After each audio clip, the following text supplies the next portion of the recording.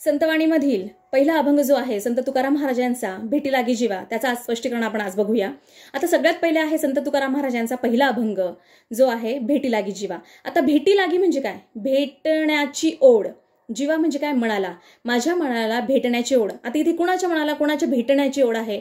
आता या ठिकाणी संत तुकाराम महाराज यांना श्री विठ्ठल दर्शनाची तीव्र ओढ लागलेली आहे आणि ही संत तुकारामांना जी ओढ लागलेली आहे विठू माऊलीच्या दर्शनाची, ती ओढ त्यांनी वेगवेगळ्या उदाहरणातून या अभंगामध्ये सांगितलेली आहे। आता त्यांनी वेगळे दृष्टांत मांडलेले आहे या अभंगवाणीमध्ये। आता कोणकोणते दृष्टांत मांडलेले आहे? आता दृष्टांत म्हणजे काय तर उदाहरण। आता कोणाकोणाचं उदाहरण दिलेलं आहे त्यांनी? तर यामध्ये सगळ्यात पहिले आहे चकोर पक्षी आहे, त्यानंतर आहे दिवाळीला जी मुलगी आहे मुलीचं उदाहरण दिलेलं आहे, त्यानंतर जो लहान बाळ आहे बाळाला ज्याप्रमाणे आईची ओढ लागते। तर हे सगळे तीन ज्या उदाहरणाच्या माध्यमातून त्यांनी सुंदर असं इथे उदाहरणं देऊन सुंदर अशी आपली भावना व्यक्त केलेली आहे। आपण बघूया आता सगळ्यात पहिले भेटी लागी जीवा संत तुकाराम महाराज। सगळ्यात पहिले बघूया, भेटी लागी जीवा लागिलीसी आस, पाहे रात्र दिवस वाट तुझी। आता या ठिकाणी भेटी लागी जीवा इथे संत तुकाराम महाराज एकदम आळवणी करत आहे, विनवणी करत आहे आणि आपल्या विठू माऊलीला विठ्ठलाला म्हणत आहेत की हे विठू माऊली, मला तुझ्या भेटण्याची एकदम तीव्र ओढ लागलेली आहे। भेटी लागी जीवा लागिलीसी आस, आस म्हणजे काय? ओढ।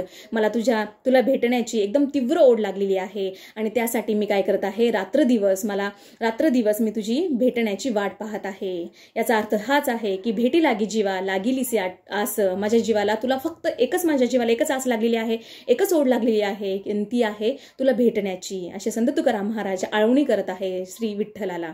त्यानंतर आहे पौर्णिमेचा चंद्रमा चकोरा जीवन, तेसे माझे मन वाट पाहे। आता पौर्णिमा म्हणजे काय? तुम्हाला माहित आहे पौर्णिमा अमावस्या। आता पौर्णिमा म्हणजे काय? शुद्ध पक्षातील चंद्र पूर्णपणे गोलाकार असतो, टपोरा असतो, गोलाकार असा चंद्र असतो, त्याला आपण काय म्हणतो? पौर्णिमा म्हणतो। म्हणजे पौर्णिमा म्हणजे काय? शुद्ध पक्षातील एकदम टपोरा गोलाकार असा चंद्रमा किंवा चंद्राची अशी गोल अशी कला पूर्णपणे।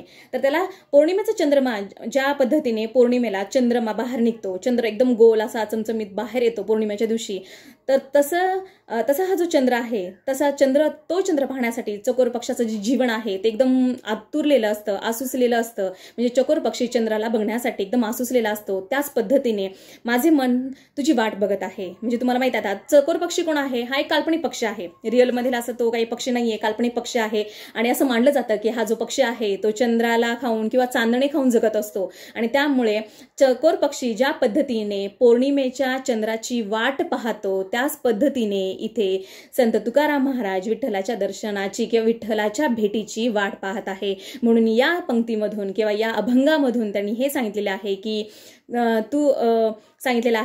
तू माझा चंद्र आहे आणि मी तुझा चकोर पक्षी आहे।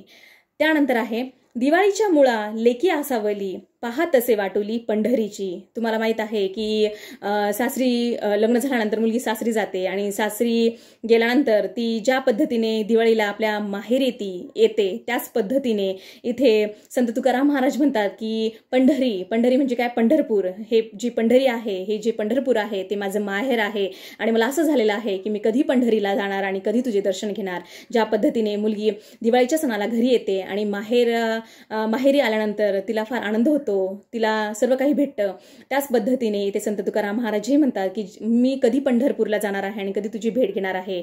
आता इथं दिवाळी म्हणजे काय? आपल्या मराठी सण आहे, मुख्य सण आहे आणि दिवाळीच्या वेळीस लेकी म्हणजे काय? मुलगी आसावली काय? आसुसलेली असते, म्हणजे एकदम आतुर झालेली असते की कधी मी दिवाळीला घरी जाणार, माहेरी जाणार। त्याच पद्धतीने इथे सुंदर अशा पद्धतीने संत तुकाराम महाराज म्हणतात की पंढरपूर हे माझं माहेर आहे आणि मी तुझी कोण आहे? पंढरपूर हे माझं माहेर आहे आणि मी मुलीप्रमाणेच तुझ्या या पंढरीला, माझ्या माहेराला येण्याचं काय करत आहे? वाट बघत आहे। म्हणून सुंदर अशा रीतीने इथे सांगितलेलं आहे। त्यानंतर आहे भुकिलीवा बाळ अतिशोक करी, वाट पाहे उरी माऊलीची। आता भुकिलीवा म्हणजे काय?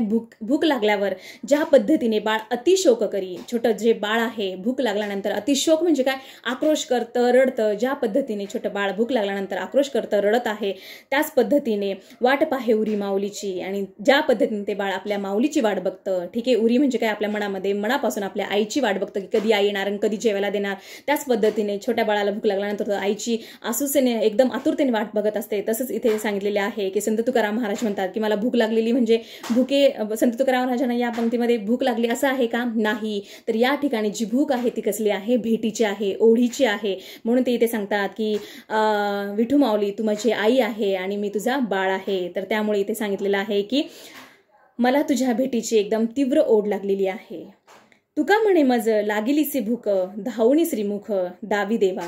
तुका म्हणजे काय? ही संत तुकाराम महाराजांची नाममुद्रा आहे. म्हणून तुका म्हणजे काय? संत तुकाराम महाराज. म्हणे म्हणजे काय? म्हणतात. या ठिकाणी तुकाराम महाराज म्हणतात मज लागिलीसी भूक, मला भूक लागलेली आहे तुझ्या भेटीची, तुला भेटण्याची.